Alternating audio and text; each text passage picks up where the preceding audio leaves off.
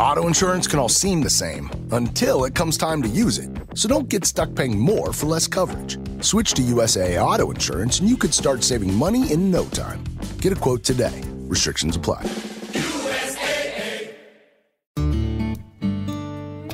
Ever wonder what psychologists talk about over coffee? I'm Debbie Sorensen, a clinical psychologist in Mile High, Denver, Colorado, where I specialize in rehab and health psychology and acceptance and commitment therapy. And I'm Diana Hill, a clinical psychologist in Seaside, Santa Barbara, California, where I specialize in mindfulness and values-based approaches to therapy. In this podcast, we bring psychology research into practice by discussing topics from psychology with experts in the field and with each other. You'll get a glimpse into the books we read, the research we think is interesting, and the ideas from psychology that we use to thrive in our own lives. Thank you for listening to Psychologists Off the Clock. Happy New Year, Diana. Happy New Year, Debbie. It's really good to see that you made it back home for the holidays, and Happy New Year to all of our listeners. We have a really wonderful episode ahead for you today that's quite timely with the brand new year. We have an interview with Dr. Jason Lillis, who is a really leading researcher on using acceptance and commitment therapy for weight loss. So we think this is really timely with the new year. I know a lot of people start thinking about weight loss around this time of year. And Dr. Lillis has done some really great research using sort of a different approach to weight loss that uses a lot of psychological strategies, a lot of sort of ideas about weight loss that will sort of turn on its head what people normally think about when they think about weight loss.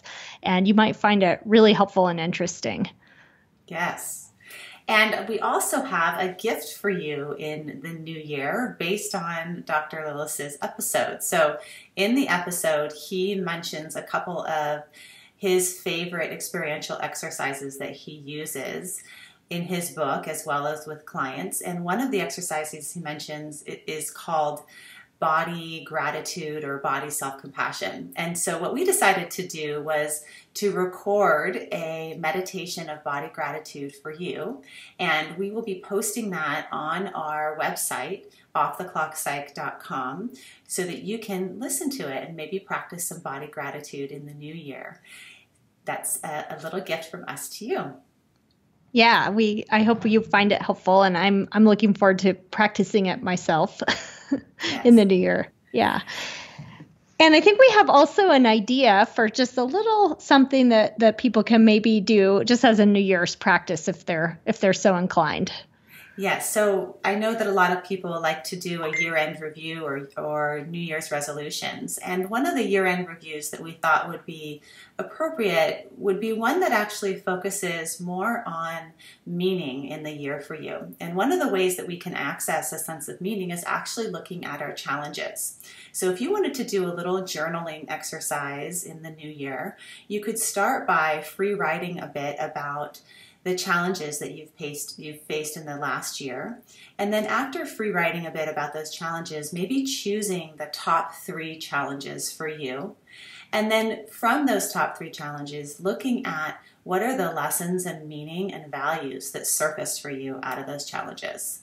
It can be pretty powerful to look at how the struggles that you faced more often than not produce the biggest growth. And we would be interested in seeing how that works for you and doing a little bit of a different reflection and carrying those strengths into the new year. Yeah, we were just talking about how this is a theme that's come up again and again on this podcast recently, which is about how the challenges and difficulty in life can actually sometimes be really meaningful. And so hoping to reflect back on the previous year in a way that can help with some growth and building meaning in 2018. Wonderful. So let's launch into Dr. Jason Lillis. Jason Lillis is an assistant professor at the Weight Control and Diabetes Research Center at Brown Medical School and the Miriam Hospital. He is a leading ACT researcher who is currently running NIH grants aimed at developing and testing ACT methods for health behavior change with a specific focus on weight control and physical activity. He's the author of 3 books, Acceptance and Commitment Therapy, The Diet Trap, and Mindfulness and Acceptance for Treating Eating Disorders and Weight Concerns, and is an editor of the Journal of Contextual Behavioral Science. And you can find links to his books at our website, offtheclock.com. So welcome, Dr. Lillis. Thank you. Thank you for having me. Yeah.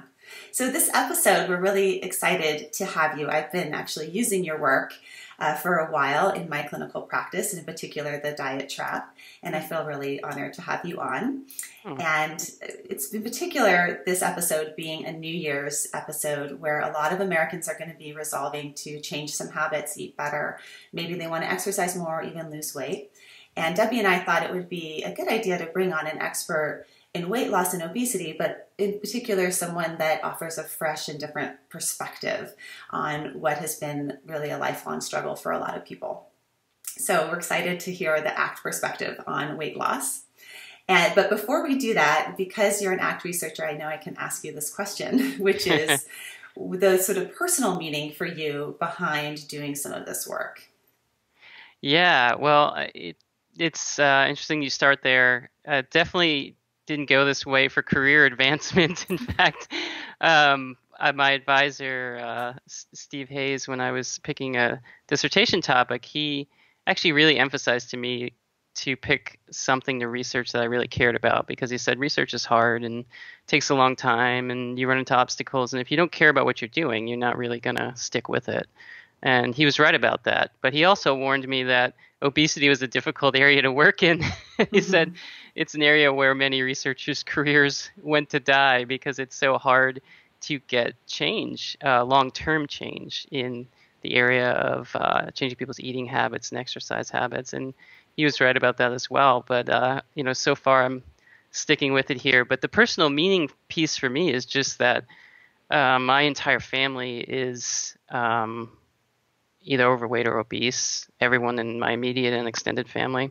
I've been overweight, borderline obese in my life, and it's something that I basically struggle with all the time. So it's sort of part of me, that sort of seeking pleasure through food, seeking comfort through food. And it's something that if I don't continually work at, I would also, be probably obese for the rest of my life as well. So it has very personal meaning to me, just because it's my own struggle. It's a struggle of everybody in my family.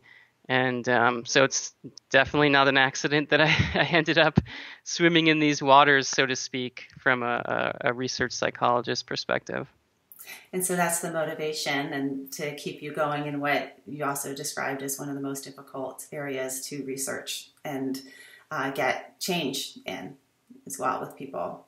I was actually curious about, it seems like more and more focus has been on pharmacological and surgical interventions for weight loss.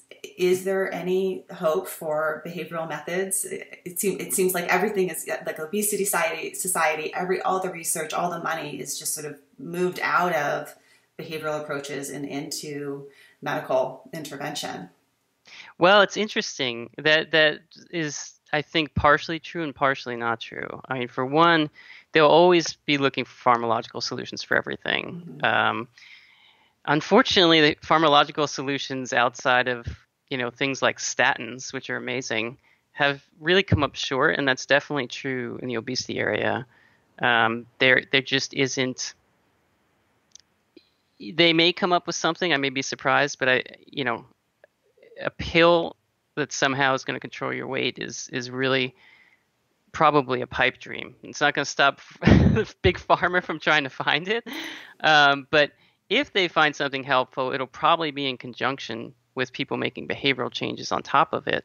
And we'll need good behavioral interventions for that. And that's true on the surgical side too. Surgery has definitely better outcomes than behavioral does for long term. There's no question at this point. However, I think it's maybe overestimated how well it does, because weight regain still continues to be a problem even among surgery patients. So if you do the surgery and you don't make meaningful behavioral changes, there's a really good chance you're going to be back, maybe not exactly where you started, but not where you want to be after that's all said and done. And that's because you can, eat through some of these biological changes they make in you. It's not a magic bullet. So Also, surgeons. So if you go to the surgeons and ask them what they think about behavioral, they'll say, yes, please, we need it. Please help me. Please help my patients. They need behavioral stuff. And they're promoting surgery. But they understand the need for also making behavioral changes that will help their patients do well long term. So I think, you'll continue to see a rise in surgical procedures because they do have a dramatic effect. And as that happens, we need to be better with our behavioral interventions to help support people in that process. But we also just need to get a good behavioral treatment so that everybody doesn't have to have surgery too. Particularly folks who are, less obese or just overweight, who don't need to, for example, lose weight for several years just to get back to kind of a healthy range.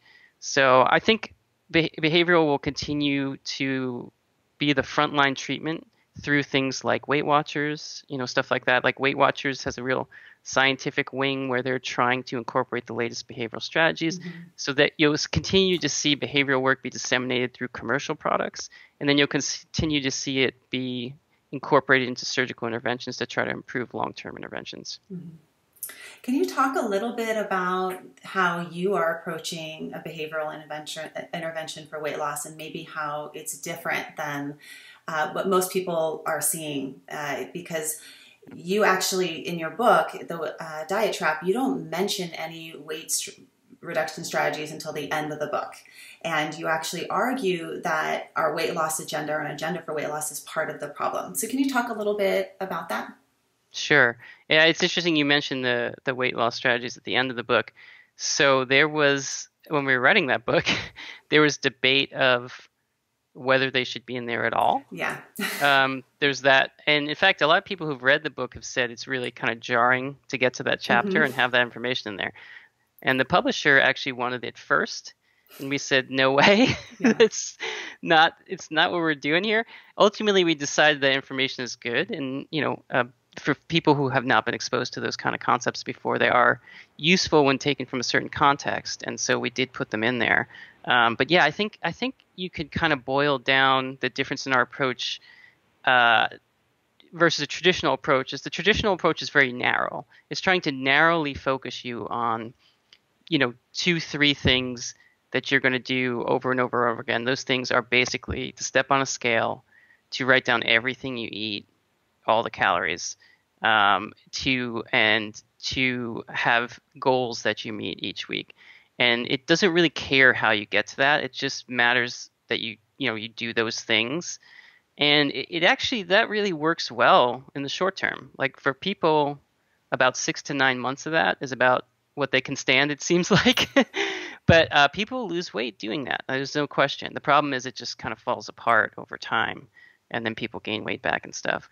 So it's a very narrow, traditional is a very narrow approach. Like boil it down to these behaviors, you're going to track them, you're going to do this.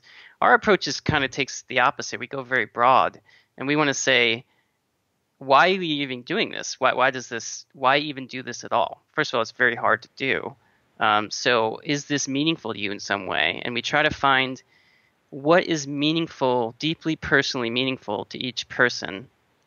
In terms, like, what does being healthy empower in their life, and how does it make them, live a life that's more satisfying and meaningful? So we go very broad and say, how does being healthy relate to relationships and work performance and all these other things you care about? And we try to hook the personal meaning onto the behaviors so that they're not just following some script of, now I eat toast and egg whites and then I've met my goal, yay. It's more about, making the toast and egg whites is about, I'm going to have energy for the grandkids and my work performance is going to be improved, help me provide better for my family, and so on. So we're trying to tie it to things that are going to have motivation that will sustain them over time, because this is something, it's really a life change. You don't get done with this. It's a lifestyle change that you have to implement, to varying degrees for the rest of your life. So if it's not personally important and meaningful to you, you probably are not going to stick with it past the short term. Right. So the values being much more solid and stable than something like a short-term weight loss, which can be quite fragile because you can move away from the new habits or, fall off the wagon or all of that. And if your motivation is just based on weight loss, it's not going to be necessarily sustained. But what happens once you lose the weight? Right. The motivation goes away. Yeah. Yeah. Yeah. Or when you just realize that you have a long way to go and it's very hard to do. That's another thing. People get a third or halfway to their goal and it's worn them down because it is, it's very difficult to keep going unless you have, real reason to. This is like connected to something that's very, very important to you. And I also left out another piece that you mentioned, which I should bring up because I think it's important, which is, a lot of people go into the task of weight management for what we tend to call like avoidance reasons. They don't like how they feel. They don't like the thoughts they have about themselves or how other people experience them in the world. And they think that they'll lose the weight and then everything will be better. And again, that seems to be able to sustain people's behavior in the short term, but it doesn't seem to be doing that in the long term because for lots of reasons. One, it's very hard to reach that magical weight. Two, you might reach the magical weight and find your thoughts haven't changed at all. Your feelings haven't changed much at all. So now you're like, well, why did I even do this? I was supposed to feel better and everyone was supposed to love me. So these sort of more avoidant forms of motivation where it's about, I really need to feel differently about myself. I need to think differently. I need other people to think and feel differently about me. That can sometimes be a trap. And that's something that people can run into, whether either they can't sustain for long enough because it's not a real good source of motivation, or they find that their thoughts, feelings aren't changing as much as they want to, and they think, well, why am I doing this then? So that's what you describe a lot of times in the books as the fix me trap, and how we can get back caught into the fix me trap even when things are going well. It becomes, oh, I'm doing a good job at fixing myself, but that in itself is a trap as well. Sure. Yeah, because if you're something to be fixed, first of all, that's not a real great place to start. But also that's going to be very hard to do because usually that means, again, just thinking good thoughts and having good feelings all the time, which is not the human experience. I'm sure our listeners of your podcast will be well versed in. That's just not humans. We do the whole range, some good, some bad, some in between. So so if the goal is to sort of make all the bad stuff go away, weight loss, it's not going to do that for you long term. And you talk a lot about sort of the different types of thoughts that people get hooked by in attempting to lose weight. And two in particular categories you talk about are self-sabotaging thoughts and self-evaluating thoughts. Can you speak a little bit to those and how the different hooks that are unhelpful? Yeah, well, I think it's very, if you come, part of an ACT approach in general, and certainly our ACT approach to weight is, to help people, kind of give people a different experience of their thoughts. Because, typically we experience them very literally. We're very close up on them. We almost don't even realize we're having thoughts. It's just kind of feels like a part of who we are. And when you're coming from that perspective, folks who are overweight or obese, not everybody, but many, if not most, I'd say, have a history of being stigmatized for their body shape.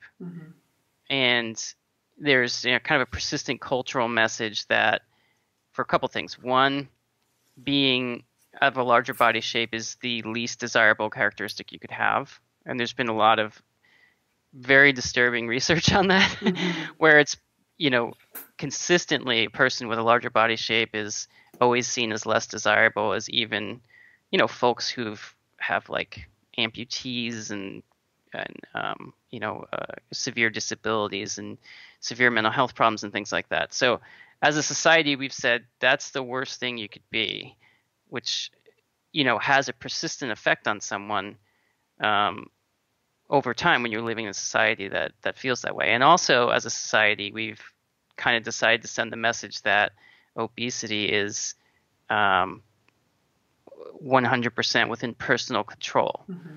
And I think that's a lot of where the self-sabotaging thoughts come from, are those two sources. So things like I'm weak, I have no willpower, I'll always be this way. Self-evaluative thoughts like I'm disgusting, nobody loves me, and so on. These are difficult thoughts to experience from a literal perspective. So if you're just experiencing the normal stream of thoughts like a normal person would, that is difficult to have those thoughts and continue to do things that are hard for you, because one of the things we know is one of the best short-term ways to kind of change how you feel right now is to eat comfort foods. It works. It works really well. It doesn't work for that long, but it works in the moment. And so having a constant stream of these kind of self-sabotaging or self-evaluative thoughts can often be temporarily put at bay by just doing something comfortable. Unfortunately, those tend to be the exact kinds of things that kind of keep us in unhealthy behavioral patterns. Mm-hmm. So it's a kind of a vicious cycle that way. And it seems like another part of the cycle is this belief that disparaging ourselves or disparaging other people will actually motivate them to eat differently. And it's the exact opposite. So saying I'm disgusting would motivate me not to eat less, but actually to eat more. And it's a little bit of a paradox there. And how we also approach others, maybe if we have family members or friends that are struggling with weight issues, motivating them by criticizing them is not effective either. Yeah, that's 100% accurate. Yeah, the research they've done on that so far has been very consistent, and it absolutely seems like it fuels unhealthy eating. Mm-hmm. It does not prevent it. Now, you'll always have anecdotal stories, in people in your life or media who just said, there's the guy who said, I just looked myself in the mirror and I just thought it was so disgusting. And, I went ahead and made these changes and now I've, lost 100 pounds or something. And that may even be true, but the truth is for the vast majority of people, it tends to be a demotivating process. And, we have an exercise in the book where we talk about the mind as the world's worst motivational speaker, because our minds to some degree have internalized, a lot of kind of societal norms. And it's a societal norm to think that, we should be motivated by criticism when it comes to this area. And so your mind will be just as harsh, if not more harsh, than any other person out there about how you look. Actually, for sure will be more harsh about how you look and your own behavior and your own health habits. And you'll catch it berating you over and over again. And we talk about this as our mind being a terrible motivational speaker, because you can almost see the aspect of that where it sort of is trying to help us. Mm-hmm. It thinks that it's going to motivate us to be healthy and to get our act together, when in fact is really just motivating us to go stop and get some cookies on the way home. So it's kind of misguided in that respect. So we have people try to relate to their mind that way, as like, your mind's a little misguided here. It thinks that if it says these things to you, it's going to help you out. So we have people write their worst motivational speech, and then we have them say it in some kind of non-believable or goofy voice, just to give them a kind of different experience of the whole kind of greatest hits criticism album they have playing in their head, just to give them some space from it, some distance from it, maybe even laugh about it a little bit. But yeah, it's very difficult to get out of that cycle of having these difficult thoughts and kind of doing something to try to maybe feel better in the moment, because you don't feel good anymore. Mm-hmm. So there's the unhelpful thoughts as being a hook that often triggers us to move away from our values in terms of, eating behavior, exercise behavior. And then another challenge for people is cravings, and that's also something that happens underneath our skin that we don't have a whole lot of control over, but that can drive us away from our values. How do you approach cravings in your book? So also a little bit different than maybe traditional approaches. Yeah.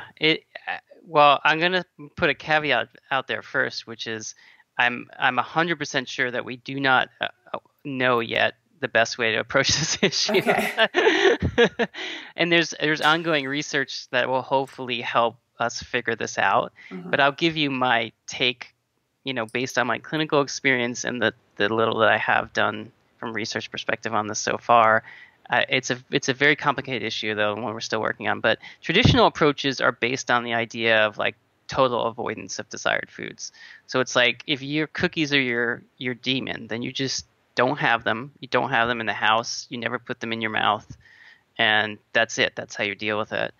The problem is, we live in those of us, fortunate not to have, issues with basic needs, at least, then live in this world here, at least in this country, where there's food abundance and we're just bombarded by food. So if you just think about your drive to work, or, anywhere you go, how many places you pass that sell tempting food that is either the thing you like or very much like the thing you like, and how inexpensive that is and how easy it is to grab. And most of the time you don't even have to get out of your car. People will just hand it to you through a window. So it's very hard to then say you just will never expose yourself to this, and that's how you'll get past this craving. I just think it's extremely unrealistic, and I personally think it's one of the main reasons that behavioral treatments fail in the long term, because they're ignoring this incredible environmental force that pushes us towards these foods, whether it's like someone bringing stuff into the office or every social event having food at it.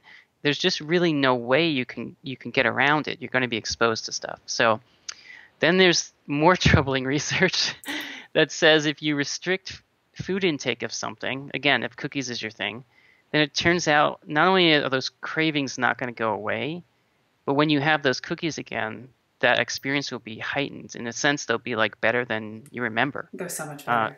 Yeah. It'll be better than it was previously, because you've restricted it for so long. You might think that it would be the opposite. Your body would get used to not having it. No, it's not. That's not how it works, unfortunately. So I think we need to develop a new flexible relationship with desired foods. I'm not sure we figured it out yet, but we have people bring in their foods and practice looking at, touching, and yes, even tasting the food without going too far, in a safer environment with small portions. And then we always throw some of it away purposefully. We have them practice eating something healthy when desired foods are around. And then we have them do these things at home, because we think this is a skill you need to have if you're going to, do healthy stuff long term. Can it backfire? Absolutely. But I think if you never try to deal with the issue, restriction tends to work for very few people in the long run. It just doesn't really work. It's a small percentage of people it does work for. And those people, already a traditional approach works for them. They don't need anything new. So, but eventually the desired food gets eaten again. And when it does, if you haven't practiced, you have nothing to deal with it. Right. So one of the things that you do in the book is you actually create a hierarchy of crave foods and then have people go through that. Have you done that systematically? I've done that with some clients, and what's been interesting to see is that for some clients it works really well. For other clients, it actually has worked well for them to just say, I no longer eat this food. It's too challenging for me to, especially around fast food. For some people, that's just really challenging. I can think of one client in particular that he changed his breakfast from a fast food breakfast to a Starbucks breakfast because it was too hard to go into the fast food breakfast and order off that menu. Yep. So yeah, I'm just curious about, have you seen it different for different people, look more individualized? Yes, I've had the same experience that you've had.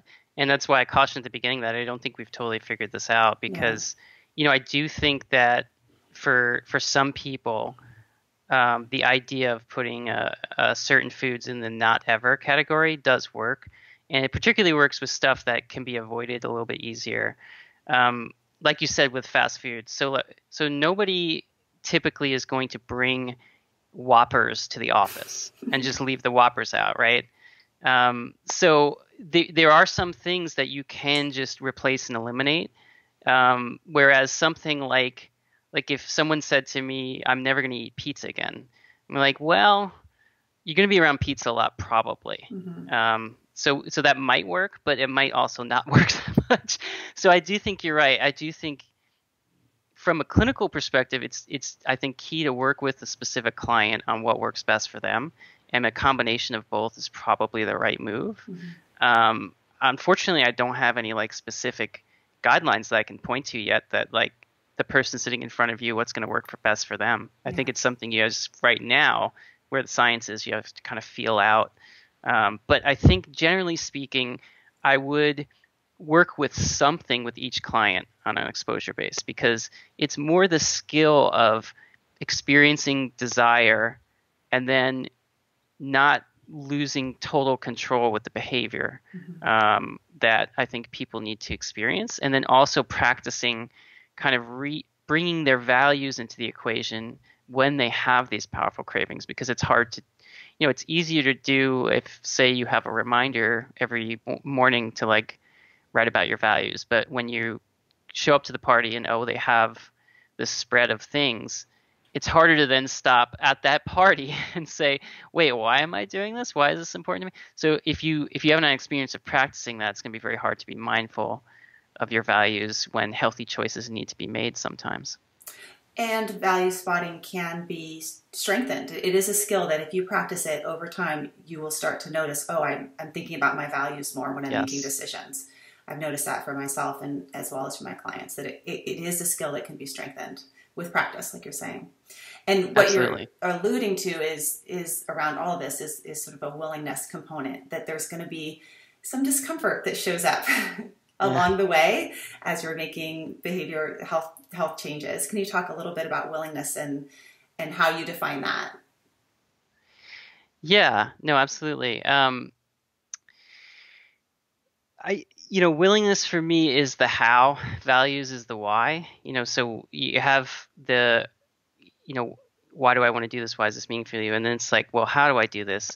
And, that's where I think willingness comes in.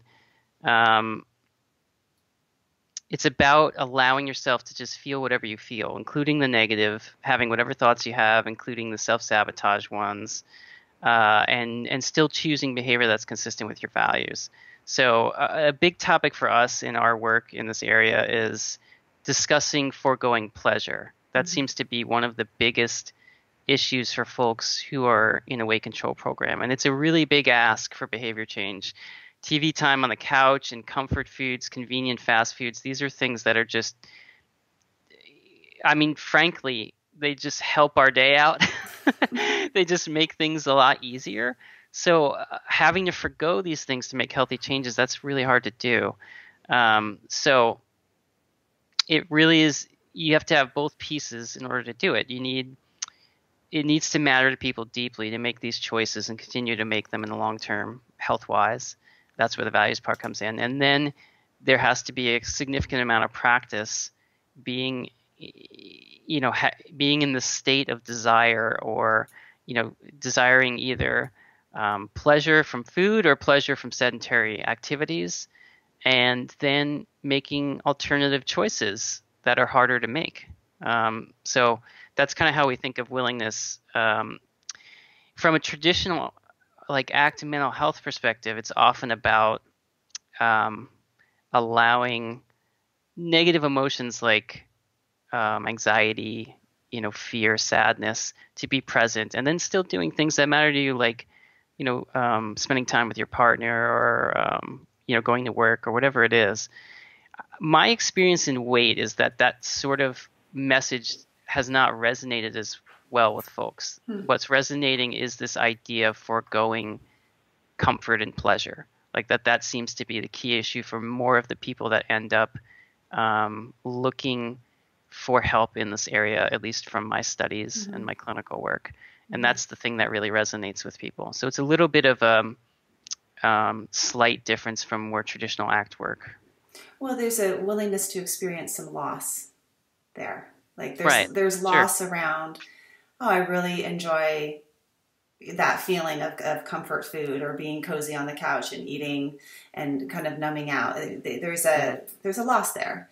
And then Yeah. I also think also with willingness is the discomfort associated with physical activity.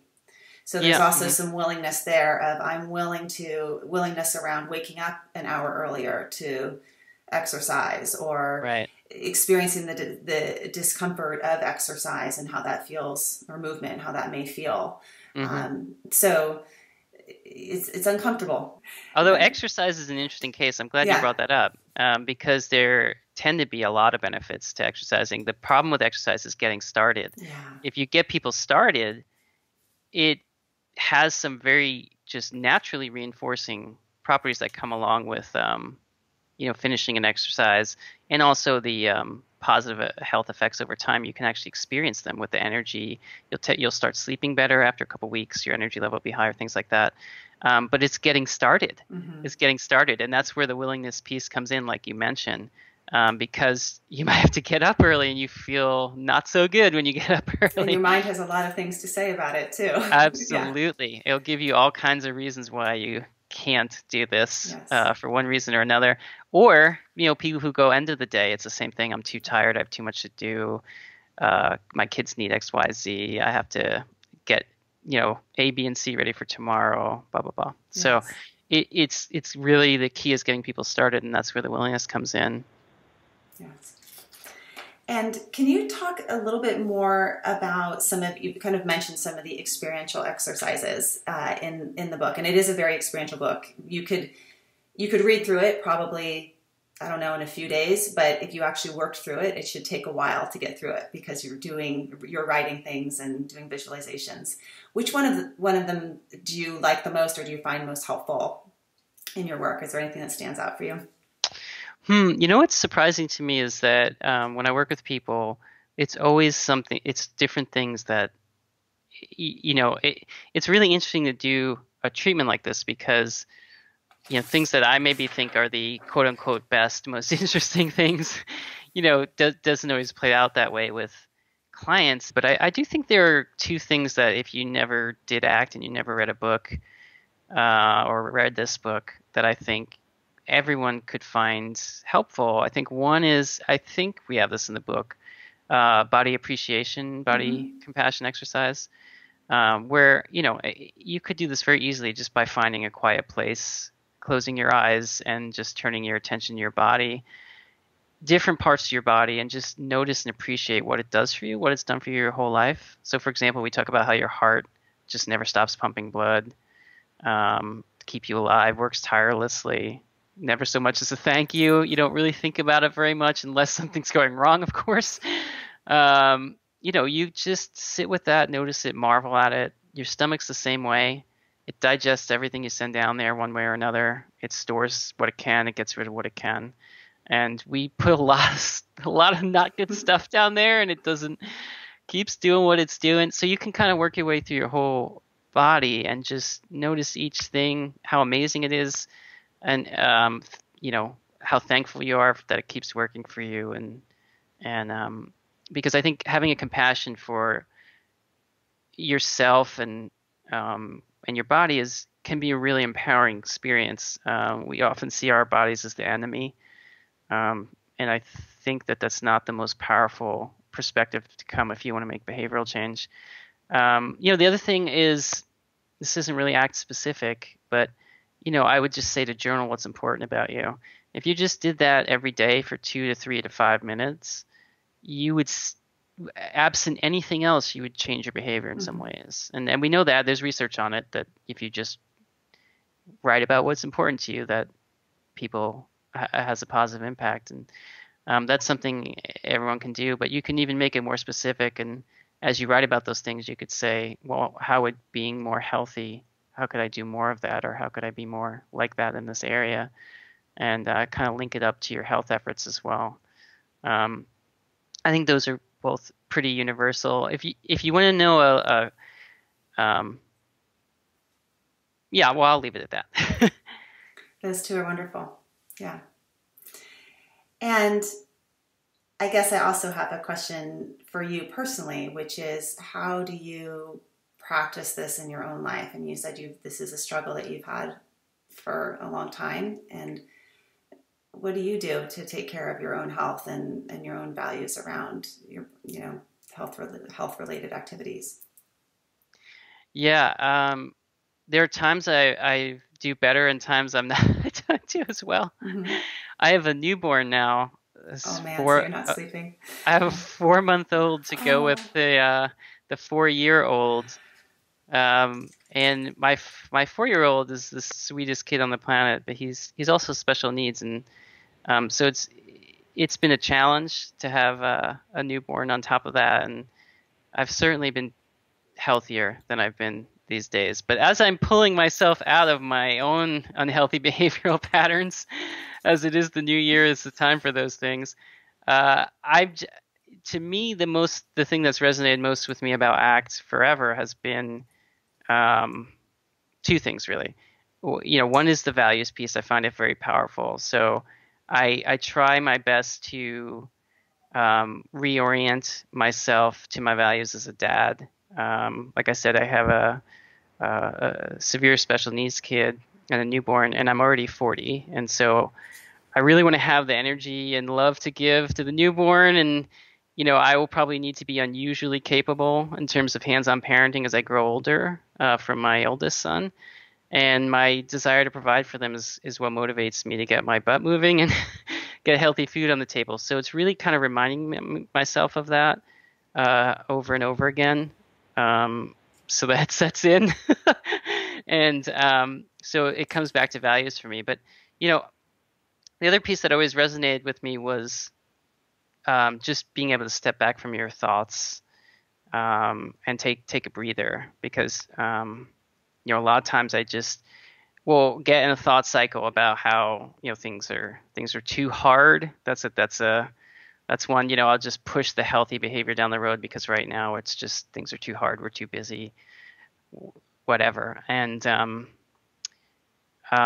so I try to practice just a few minutes a day of just sitting there and noticing my stream of thoughts, which is a kind of a classic exercise. We have some forms of it in the book as well, and it helps ground me into not getting lost in that stream of negative thinking. Or it's not even negative thinking, it's more of like, I don't know how to describe it. Like, I always feel like there's not enough time, and my mind will just kind of give me a constant stream of that there's other things I need to be doing. Mm-hmm. But really, if I don't take care of myself, it's not, those other things aren't going to be worth very much. So, so I have to, slow things down, step back from the thinking, try to reorient to my values. And I found that to be helping recently as I'm pulling myself out for the 10 millionth time in my life from unhealthy patterns.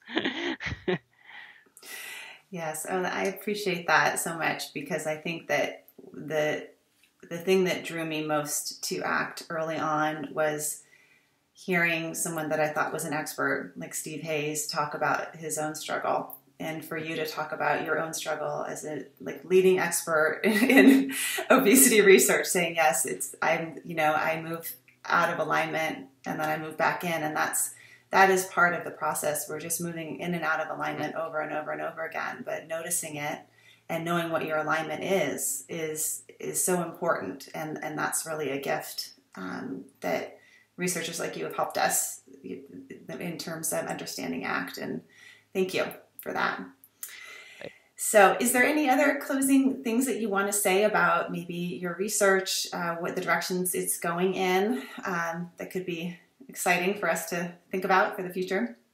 Yeah, the things that I'm excited about that I'm hoping to do some studies on is we talked about earlier, but I'd really like to see us better develop our methods for this food exposure thing, mm-hmm. and try to figure out what works best for what kinds of people, and what kind of role that has in the treatment overall, because I feel like there's so few people doing it, because the idea that you'd have a weight intervention and give people food is just, you just think it's crazy. So paradoxical, yeah. Yeah, it's people like, Right. so I'm excited to see where that's going. I have things I'd like to try out to see just what works for different people. I'd also like to see some more technology stuff, because I think values in particular lends itself very well to smartphone based interventions, and helping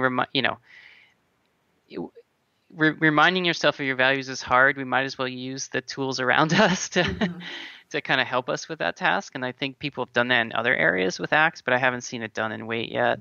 So I'd love to see people, package and use tiny values interventions that you can deliver to people throughout the day or when it's needed, to help people, continue to access that source of motivation through what deeply matters to them.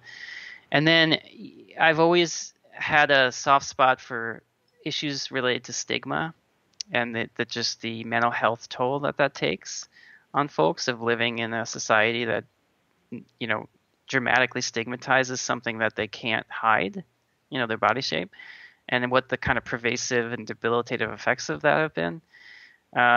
So I'm hoping to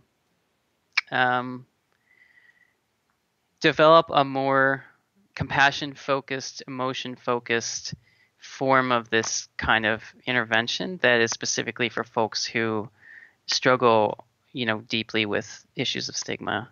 That's kind of actually where I started with my dissertation, and then I kind of veered off back into like more mainstream weight control, but I'm hoping to veer back to making stigma more of a focus for people.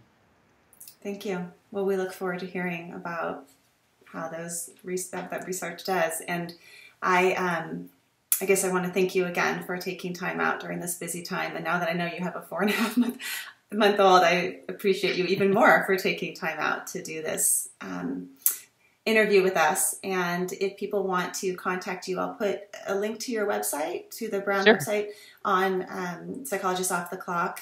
And anything else any other way for people to contact you? Is that the best? Yeah, no, that's definitely the best way to reach me. Okay. Great. So yeah. Thank you. And I'll also, again, put a link to your books if people want to check those out. I really highly recommend them.